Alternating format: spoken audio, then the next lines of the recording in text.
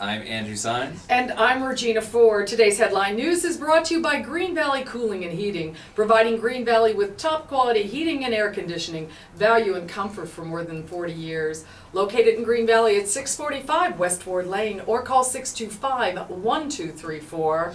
Pima County Sheriff's Department and postal inspectors are investigating several recent mailbox break-ins and missing mail that was reported in Green Valley the morning after Easter. The reports extend from neighborhoods in the Desert Hills 3 area along Camino del Sol to just north of Continental Road, near where Camino del Sol ends.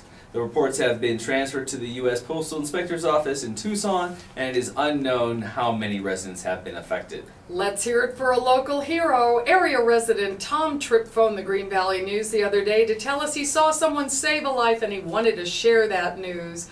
Rio Rico firefighter EMT Patrick McCarthy, who also tends bar 3 times a week at the Easy Street Lounge and Arizona Family Restaurant, saved the day last Saturday when he rescued a patron who was choking.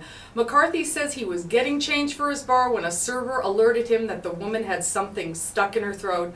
He successfully performed the Heimlich maneuver on her. Read these and other stories right here on our website or in your copy of the Green Valley News.